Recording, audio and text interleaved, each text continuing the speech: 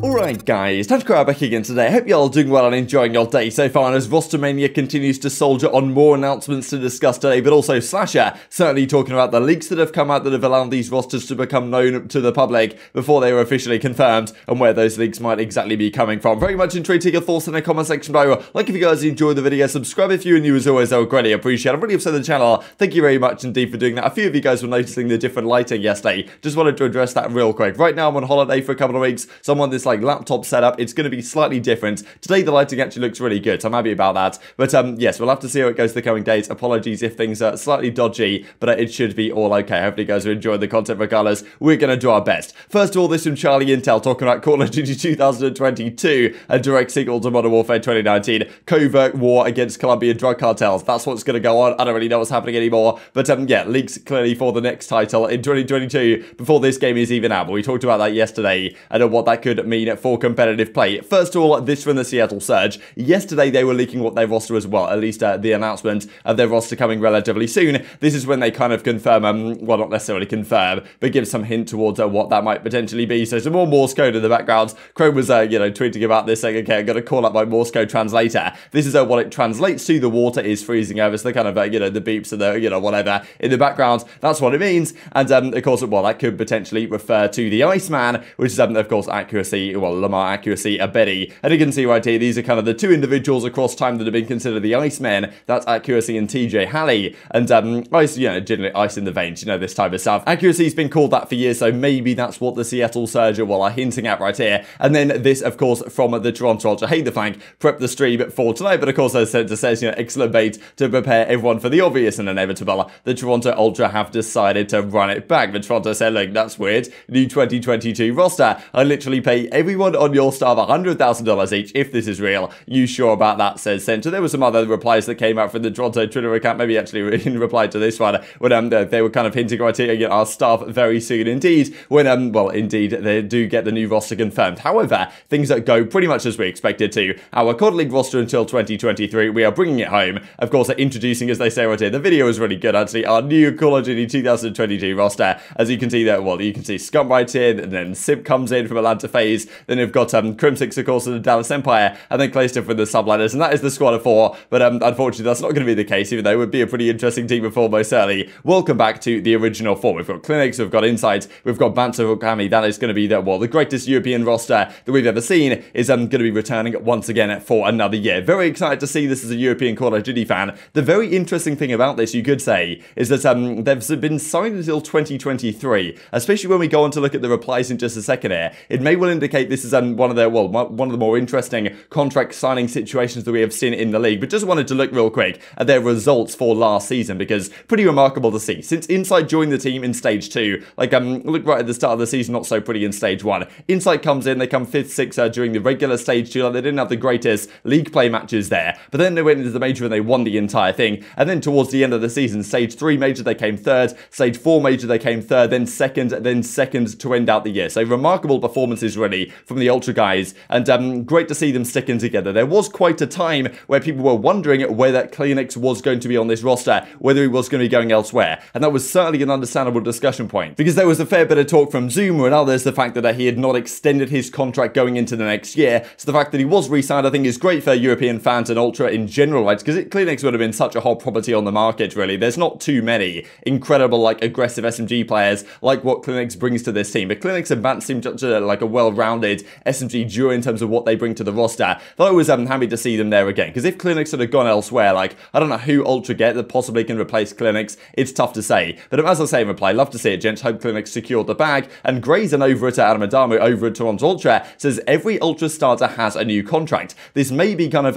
well, talking about this whole 2023 thing, right? Maybe they said, look, we're going to sign you guys on new contracts for more money from the start of this year, and it's going to be like a 1+1 type deal where we can potentially sign you for 2 more years in total, which would be really interesting if Toronto keep the same roster for this entire season just gone, then 2 more seasons after that. That could be the case, right? Because they're saying, okay, this is a 2022 roster, but this is going to be our team until at least 2023, which maybe that just means like, you know, the entirety of 2022, and then the start of 2023 it could be different, and of course it could be different, they could decide to make moves, but maybe that the contracts they've signed are with these guys to stay with each other for a very long time, which is interesting because a lot of hot properties on this team, Cammy, CleanX especially, that I'm sure other offers came in for, but as it seems right now, this is going to be the roster for quite a while into the future, and as Ban says, I thought this is kind of remarkable. He's of course been on Splice for so many years before even the CDL existed, and this is his 6th year going to be going into this time with Splice Toronto and alongside the Bros, because the kind of ownership group of Splice and the same type of guys that own the Toronto team now, so it's already interesting that Bant has been around this long, but certainly wanted to talk about this from what Wallaceem had to say a few days ago. Leaks have actually killed all COD announcements,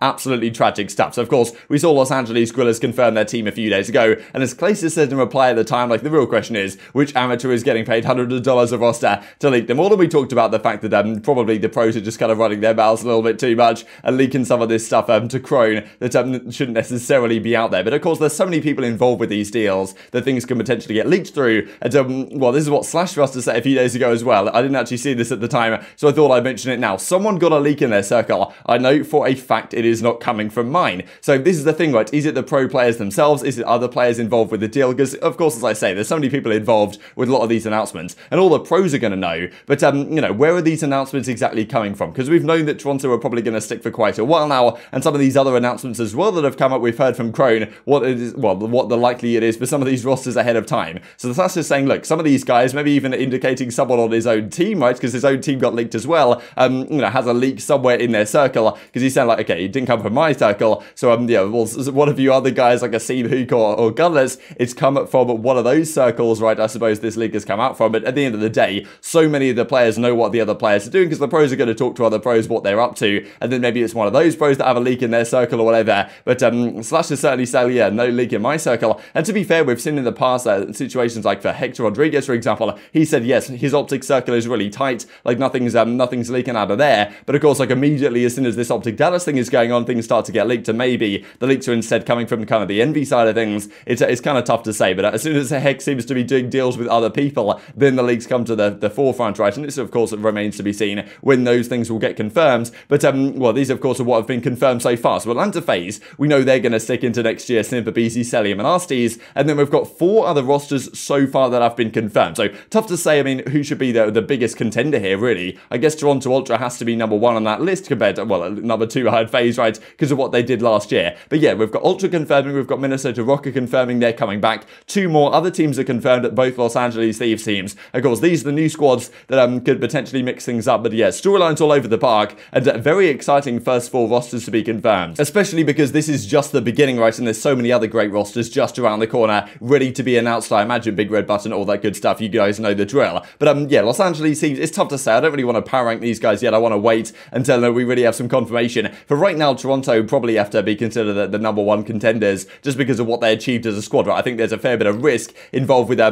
lot of these teams, to be fair. Like the respawn risk of Minnesota Rokkr, I think, is still there. There's all sorts of questions about Los Angeles Guerrillas, whether they can work together. And at Los Angeles Thieves as well, the SMG duo is kind of an interesting one. I think a lot of pressure on those guys, and can Octane return to this kind of form that we've seen a few years ago? Definitely some questions, but Ultra probably after that announcement yesterday have probably the best chance of taking down FaZe still, I would imagine, going into this upcoming season. Certainly a lot of talk as well about some coaches, analyst staff, and also substitutes on these rosters. I was kind of surprised to see this from TJHaLy. Certainly I thought that he'd be one of the coaches picked up from the European amateur side into the CDL somewhere, but as he says, lack of opportunities in the CDL, so it looks like another year in challenge has just been accepted for a master's program, so you know, want to see my working schedule. But yeah, be really interesting to see if TJHaLy gets an opportunity at some point in the CDL. But of course, that's the question mark, right? Are they going to pick up? What are these teams going to do in terms of their you know, analyst coaching staff? There's certainly been a fair bit of CoachMania going on over there, but also what are the substitutes going to look like for next year? Because that's the thing, we've seen a lot of announcements for these rosters, but we've seen pretty much no announcements at all as to what substitutes might potentially come into these squads. And that of course is a particularly big deal when you consider, okay, well, a lot of these players actually came from the sub bench at some point or another. You look at Minnesota Rokkr, for example, and you saw what they did with Standy last year, that when he came into the team, they became significantly better pretty much overnight, and you got to wonder whether other teams are thinking of doing similar things. We know that Florida Mutineers have got Yeet over there, maybe he comes in as a starting player even this season already, but a lot of these players are probably looking to replace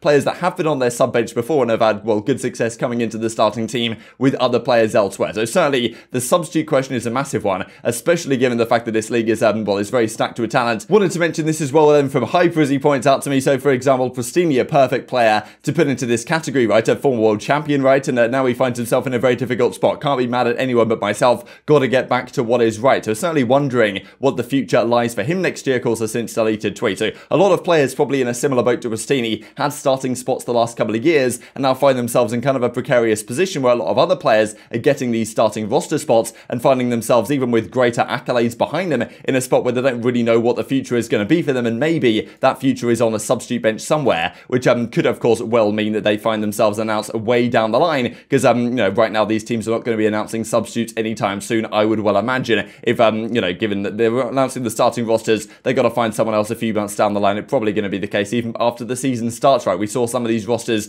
confirming substitutes after the kind of scouting series they did right at the start of Call of Duty Black Ops Cold War, so maybe something to consider. And just to finish off with this as well, they came out from a, well, Intel Call of Duty fake Intel account. It probably one of these L's here was an I somewhere or other, but yeah, you can see this is a fake account. And anyway, this is what was said. Sources: Hex and Astra unable to reach an agreement on the merger with OpTic and Envoy, and some of the implications from this. So yeah, if you guys saw this, then don't worry, this is actually fake news. We imagine that this OpTic Dallas thing is still coming to fruition, and this is the first thing I noticed, is that like sources right here was not like Crone doesn't do this in all caps, even though he doesn't seem to be aware of this himself. If it's real Crone, it's breaking in full caps. If it's well, it's real Crone, it's sources, and like he does the lowercase type thing. But maybe the impersonator account will start changing this up, because of course the main CDL Intel account hasn't been verified as of yet, but hopefully that'll happen one day or another. But very much intrigued to your thoughts on all this stuff in the comment section below. Hope you guys enjoyed the video. If you did enjoy it, I'd greatly appreciate a like on the video. Really helps out the YouTube algorithm. I know you enjoy this content. Other people like you may enjoy this content as well, and I've grown the competitive Call of Duty community. Thank you for watching as always. Take care,